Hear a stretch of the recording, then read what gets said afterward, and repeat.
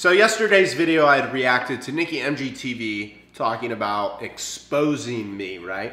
So today, I'm gonna be doing a reaction of why does every military branch hate the Air Force? If you guys have any videos that you wanna see me do a reaction to, be sure to comment down below, let me know. Actually, Onision's videos, I think I've watched partially a little bit of his first one about why he got out. And then his second one, I don't believe I've seen at all because I was waiting specifically until I got out of the Air Force to even watch them so I could do a real reaction to his videos. So besides Onision's videos, what videos would you guys want to see me do a reaction to? Or if anybody ever makes videos about me or if anything just ever shows up, if anybody posts a video and you're like, yo, I want to see Kyle Gott do a reaction to this, just let me know, comment down below. Appreciate it. Starting off, this video was posted in December, so it's about a 5-month-old video. We're looking at 200,000 views, or just short of that, 188,000. It's got 3,000 thumbs up, so that's pretty good. I'm gonna give it a little like right here. And then it's got 297 dislikes. I'm assuming probably 297 airmen watched this video. But I already gave the video a thumbs up because, I don't really care. It's all good and fun. So I don't think Nicky would have said anything too bad about the Air Force. Honestly, I was in the Air Force for 6 years. Most of the stuff he probably says, I'll probably be able to agree with, honestly. I hope most of the problems that people have with the Air Force is being in another branch is that they're butthurt, that we have everything that's way nicer, but we'll see what he says. I'm gonna be clear. We're gonna save Kyle Gott and Bully Juice. The rest of them we don't care about.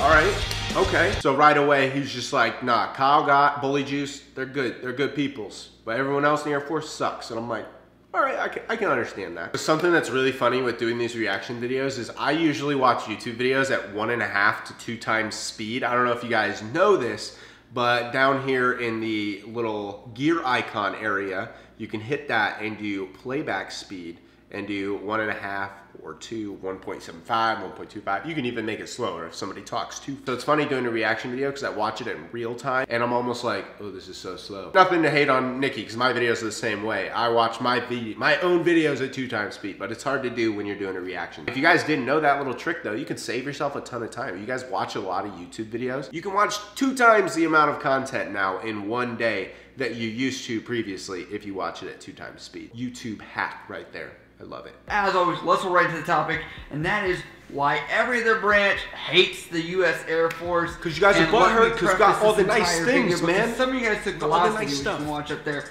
why Marines hate the Navy. You guys took some of that way too seriously. This is the rivalry between the branches. Everybody's feelings are getting hurt on the internet, Do you want me to say dislike? Do you want me to use some other synonym to make you more happy and comfortable in your little fragile hands? No, I'm not. I'm gonna say hate, and I mean it. They hate each other. That's something that's crazy is with YouTube videos, if you title like one word out of it, people will freak out. You should have done this and this instead. It was like the whole Knob of the Beast thing, like who will win? And it's like, if you said who will win and then it was scripted. Obviously it was scripted, it wasn't a real challenge. Relax. Watch the entire video as well before you make a comment. Thank you, let's move on. Yes, I was triggered. All right, so we all know this. We know the big deal. Air Force has it best, right? Air Force is the best branch out there.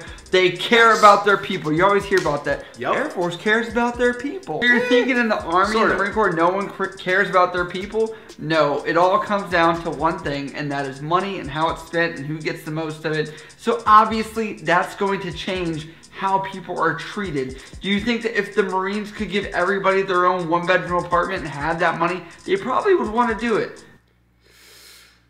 I'm telling you, this whole video is going to be about how all the other branches are butthurt, that we get all the nicest, newest things, the best money, we get all the good stuff. So the butthurt is starting strong in this one. Some people are going to disagree with that and say that they want the morale really low and whatever else, but no, I really do think that they would want to give more to their people. Mind you, this is not a factual video, really, by much. There are some facts that are kind of facts, but more rule of thumbs and my own personal experience, so don't take it as gospel, please. So yes, Air Force does have it better. That's why everyone hates them, because they've got everything better. It's told you. The best.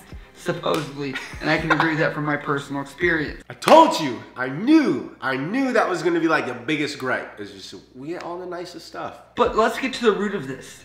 Literally every other branch, including me, I'm in the Navy, dislikes the Air Force because literally they are gonna have it better off than us, and they will still complain about it. Darn right. Cause they ain't. First off is the fact that they've got this whole thing where you can have a dorm. A dorm. Mind you, we call them barracks on the other side of the military. Oh, did we talk about the defect, or you mean the galley? Oh yeah, did I forget to mention that they get to move out of the dorms or the barracks before most of their branches? Trust me, I'm not trying to recruit here, I'm just letting you guys know it's the truth. You wanna join the Air Force, I'm telling you, the living situation is way better than all the other branches. Single airman, you get your own room. Single in other branches, you might be bunking with people. Like, you don't have privacy at all. Because a lot of the Navy and Army require to be E5 in order to leave, whereas a lot of the E4s, the Navy, I can tell you, it really depends on the command, the manning of the barracks, how long you've been in. Bro, you can get out at E3. Sometimes E4 can move out. Sometimes even the E3 can move out. It's just, it's so obscure, whereas the Air Force, it feels like it's a little more defined for them. Everything around this makes it sound like it's college. It's gotta be good. Next is a ranking up system. People are like, Air Force is slower to rank up, that's all we know. But they actually have some good opportunities for the junior enlisted making up to E4 that I think are better because they have some guaranteed promotions and things like that. So I will comment on that promotion thing is in the Marines and the Navy that I know of. I don't know about the Army so much, but the Marines and Navy, when you hit E4, you're an NCO. In the Air Force, however, E4, you're still an airman. E5 is when you become an NCO. So a supervisor starts at E5 in the Air Force. A supervisor in the Marines and Navy starts at E4.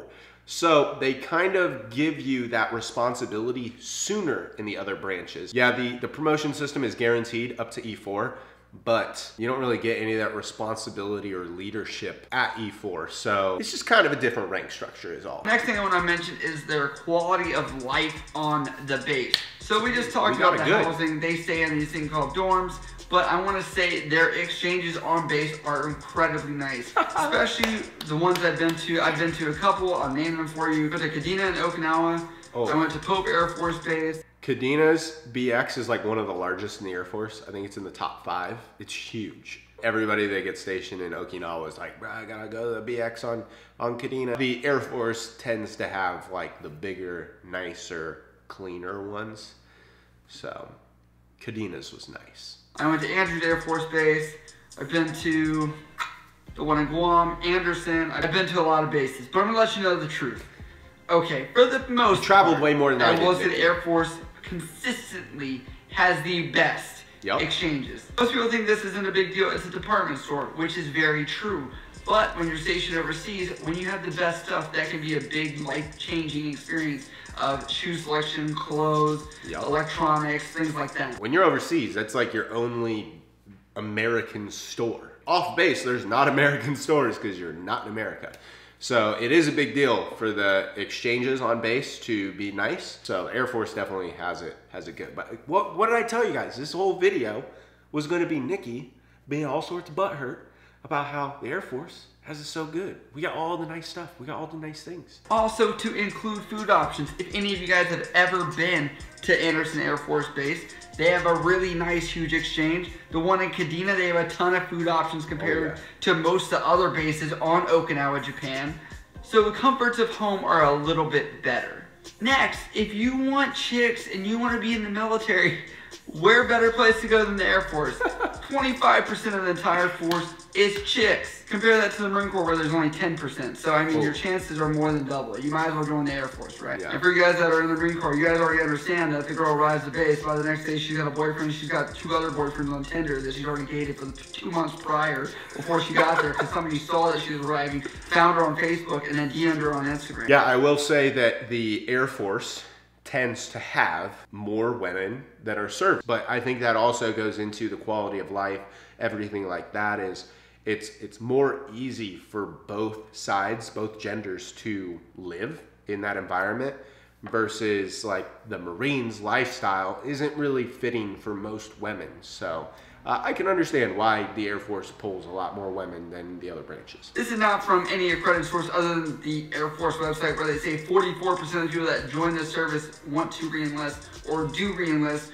which I find insane. That's saying almost half the people that join want to stay in, whereas I've heard figures around 20, 25% or whatever from the Navy.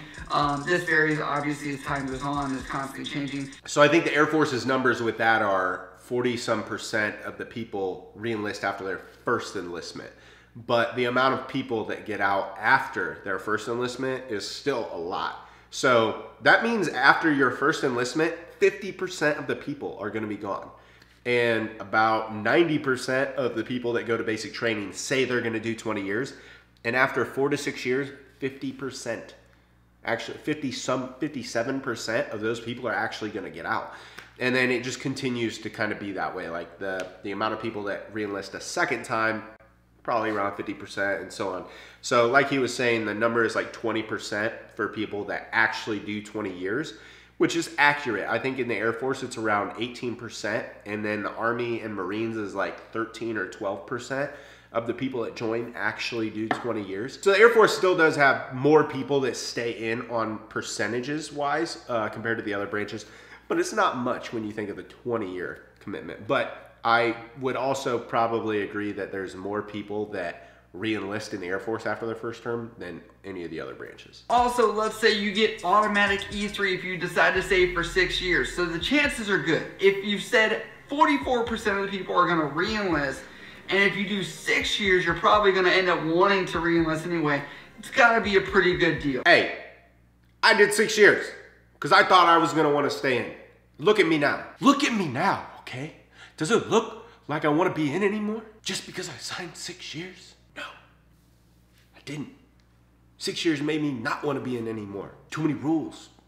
I was trapped. They owned me. I was like, bro, I can't give up 6 more years of my life. Believe it or not, no matter how good you sweeten the pot and how good the Air Force has it, there is going to be somebody that doesn't like it because people are just prone to complain. And there are people that are upset that joined the Air Force where they should have joined something more of a brotherhood type because that's more of their appeal. So be self-aware at what branch you want to join and just understand that you're joining the Air Force and you're going to lose all ability to brag about anything besides how good you have it. And you've lost all right to complain about how you have it. And I will say, my experience with the Air Force, they've had it really good. Every time I've been with the Air Force, as far as living conditions, even when I was living out in a tent, they were given like some air-conditioned can that they lived in.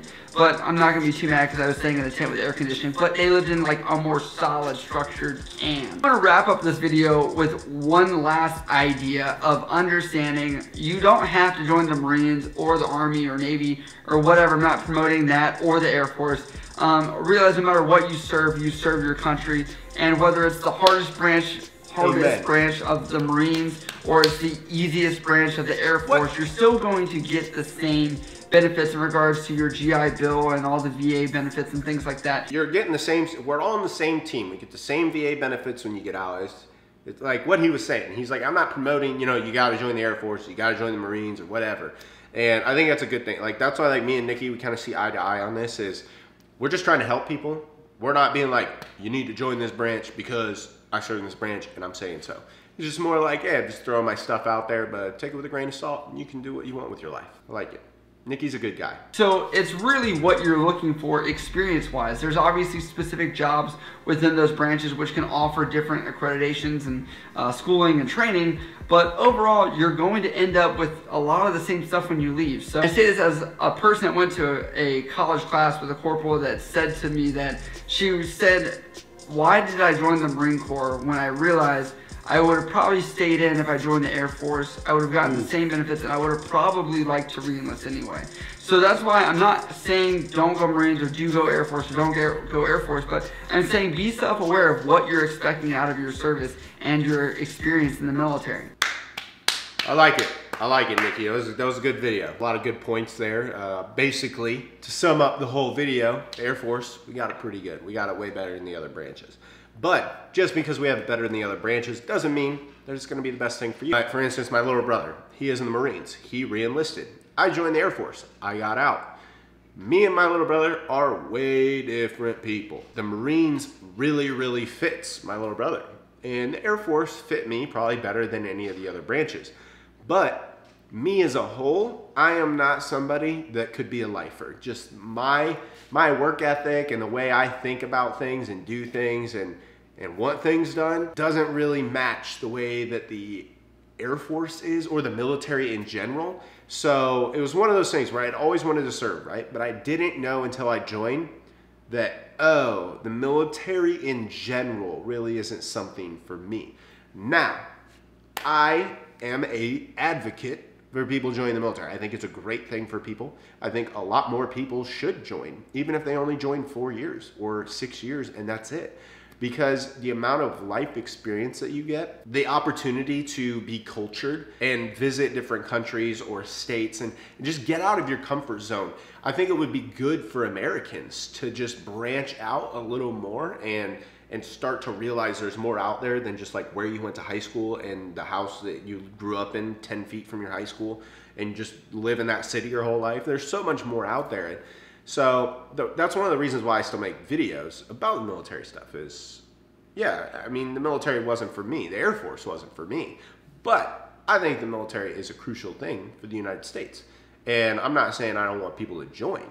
I'm just simply sharing my experience, my personality, the way I am, and how that worked out for me. And I'm just giving you guys the information so you can choose what to do with your life. So yeah, shout out to Nicky for the video. I think it was really good. Would you guys want to see me do maybe a series like this? Why all the branches dislike the other branch? Like, you know, it's like, oh, I'm stealing his idea. But I mean, dude, his video's already got 200,000 views. If anything, I'll shout his video out in it and it'll help both of us. So yeah, let me know if you think I should make videos like that in the future once I get all my other stuff done. But yeah, good video overall. Shout out to Nicky. If you guys haven't subscribed to him, go ahead and do that. And I'll see you guys in my next video.